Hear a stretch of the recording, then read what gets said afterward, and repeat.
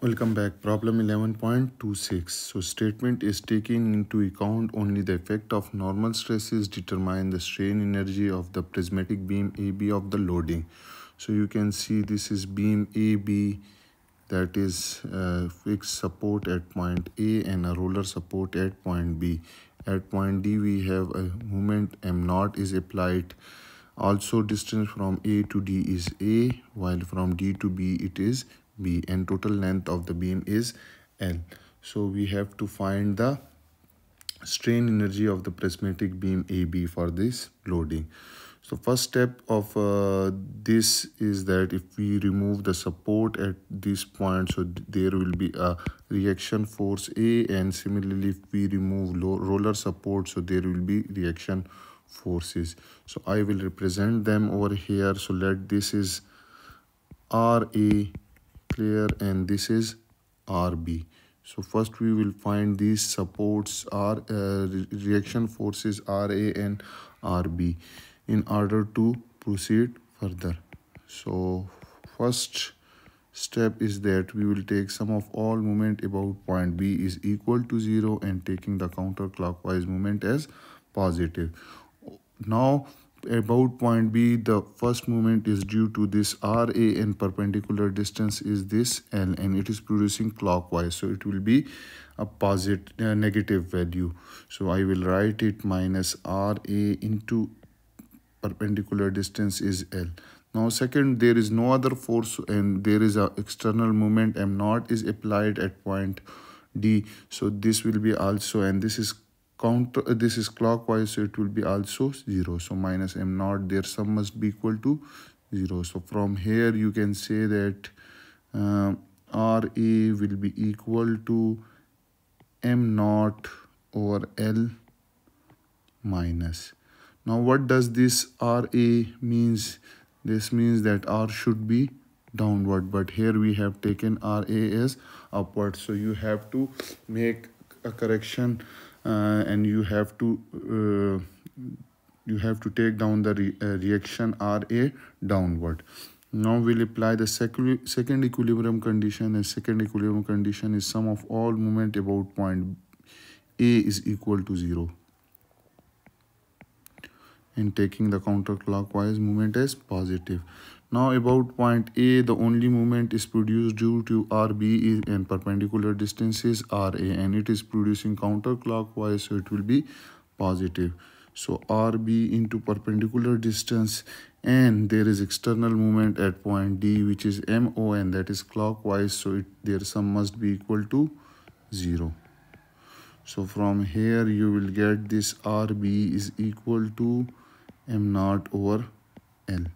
It means that RB is positive, so our assumed direction is correct, and that is this is upward. Now we will find the moment equation at various sections. So for that we will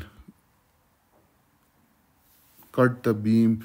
So first I will cut the beam at point D. So if you cut the beam at point D, so what will happen? This is the reaction force RA. This is the distance. Let this distance is X. Now I have already told you that RA is downward, and if you represent it downward, so its value will be plus. And when you cut it, there will be a shear force V, and there will be a reaction moment M, and let this distance is X, and this point is J. So first we will apply from A to, when you move from A to D, this is the section. So again you will apply the equilibrium condition that sum of all moment about point J is equal to 0, and taking the counterclockwise movement as positive. About point J, the moment is due to this RA and perpendicular distance is X, and their external moment, their sum must be equal to 0. So RA is M naught into L, M naught over L. Why we have taken as positive? Because we have represented them it downward. Into perpendicular distance is this X, and it is producing counterclockwise, so it will be positive, plus their external moment m, which is also counterclockwise, so moment is positive. It means that this reaction moment is equal to minus m naught x over L. So our assumed value of the moment, reaction moment, is incorrect. It should be in clockwise direction. So this is the moment equation. Now we will find the strain energy in portion AD, and that is equal to, from 0 to A, m square dx over 2EI. So you can just put the value is equal to 0 to A, m square is minus m naught into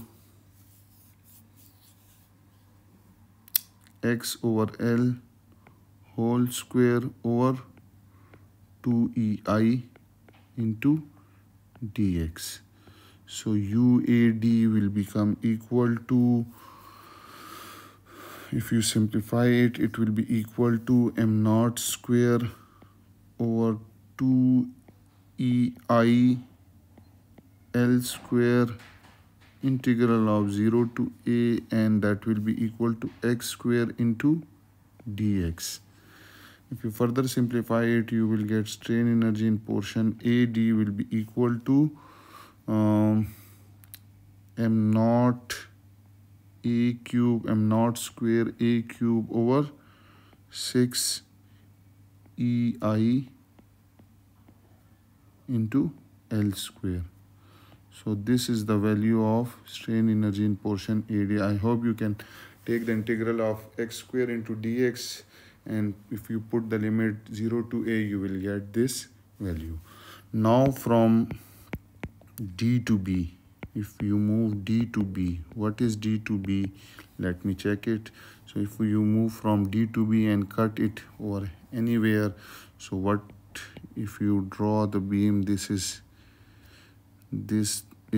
RB, and RB is equal to m naught over L, and let this distance from D, this is point D to B, and this distance is V. So if you cut it, so definitely there will be a shear force and there will be a reaction moment M.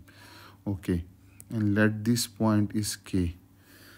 So you will have to find the moment equation. Sum of all moment about point K is equal to 0, taking the counterclockwise moment as positive. So at point K, you have this moment RB into perpendicular distance V, and it is counterclockwise, so it will be positive. So I will write it, RB is m naught over L into perpendicular distance is V. Okay. Minus this external moment M, which is clockwise, their sum must be equal to 0. So from here you will get this moment is equal to m naught into V divided by L. So you have this moment, you can put it in UBD is equal to integral start from 0 to B. Okay, why 0 to B? Because it starts from here, this is 0, and till this point this is B. So 0 to B into m square, m is here, m into V over L whole square divided by 2EI into dx, dV. It will be dV now. Okay. So if you take the square, so you will get BD is equal to m naught square over 2EI L square, and we will left with 0 to B into V square into dV. I will, after solving and taking the integral, you will get m naught B cube over 6EI L square. I hope you will be able to solve this. Now you have UAB, UAD and UBD. So you know that total strain energy is equal to UAD plus UBD. UAD is this value,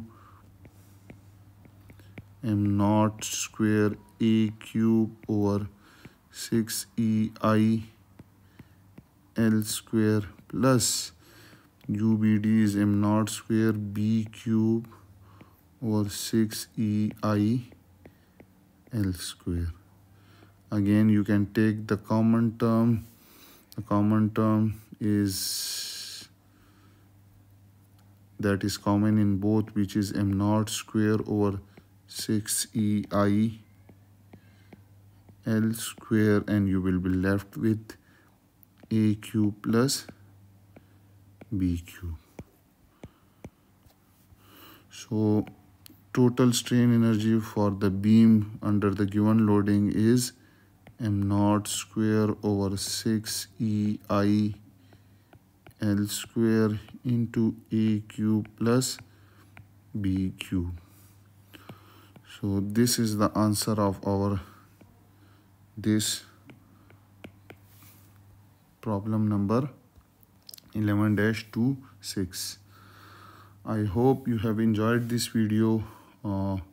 Thank you for watching me and supporting me, and again, if you are new to my channel, then I will request to subscribe it and press the bell icon so that you can get the notification about my new videos.